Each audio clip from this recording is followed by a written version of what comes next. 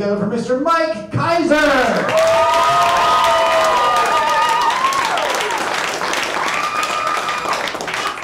Hey everybody, thanks for coming.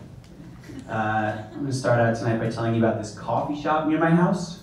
It closed for a couple months for renovations, but they had this sign outside the whole time that said, "Coming soon," so that you knew they'd be back, you know? But after a while I started to think, this is kind of disingenuous. Because when I say I'm coming soon, I mean like right then. In fact, I may have already started, and I just didn't want to give you a chance to get out of the way.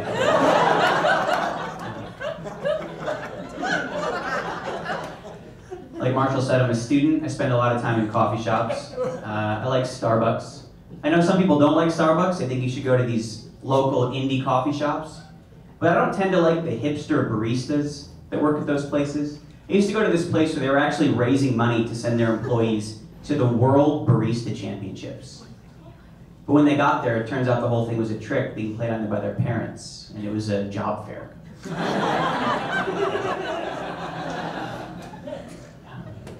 I'm a student, I work at a library. I was going through some old newspaper and magazine articles the other day from the 80s.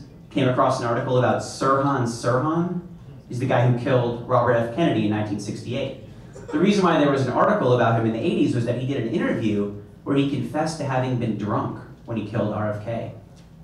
Can you imagine getting up after a long night of drinking, being like, oh God, what did I do last night?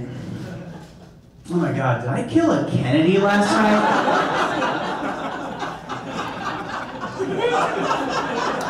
You know what, I don't think I closed out my bar tab either.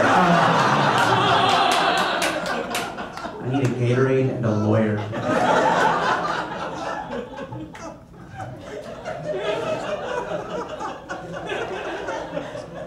I was at a party last week and I got into a conversation with this guy who told me he went to a really liberal college where you could make up your own major.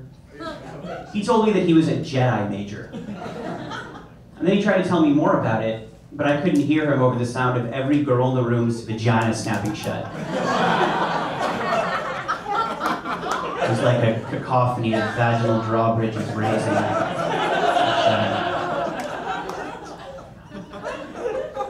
Despite pretty much everything I've said up here so far, I actually have a girlfriend. She's Indian, she's very beautiful. We have, our problems, like any couple would. One of them is that when we're being intimate with one another, she likes to say stuff to me. But the problem is I can never hear her. But I've got to find out what she said, because there's a chance that she just suggested something awesome. Something I totally want to do.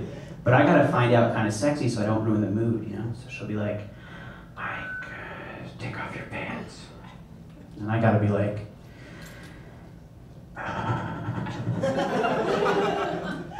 pardon?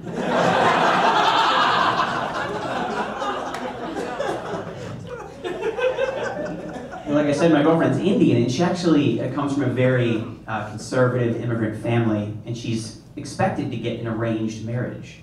We've been dating for a while, and at this point I'm sort of banking on the outside chance that it gets arranged to me. It's not very likely, but if it did happen, I'd have to have kind of an awkward conversation with her parents, because they'd have to ask me, Mike, what caste are you? I'd be like, well, I'm white, as you can plainly see. So like whatever the top one is, I guess I'm like right above that somewhere. I don't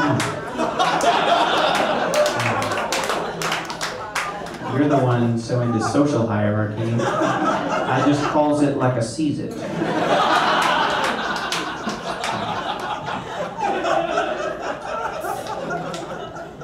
I'll leave you with this one. I'm a student now, but I used to be a teacher. This was a couple years ago, and it was really cool for everyone to say, holla! And my students would say it all the time. It was really disruptive. So I had to come up with a plan to stop them from saying it. I always found it worked best if I made it cost them something. So I come up with this plan where if they said holla, they owed me a quarter. If they didn't have a quarter, I took one of their shoes, put it in the back of the room, then they had to come deal with me when class ended. Naturally, I called this policy the holla cost. It's logical, right?